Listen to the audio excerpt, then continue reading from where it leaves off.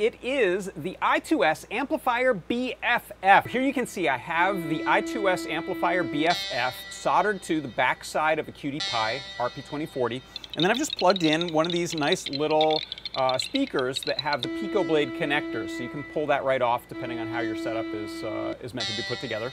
This is playing 3 wave files that I have actually all playing at the same time, and then I'm just changing their output levels in the mixer, in audio mixer. All happening inside of CircuitPython, and they're just looping sounds.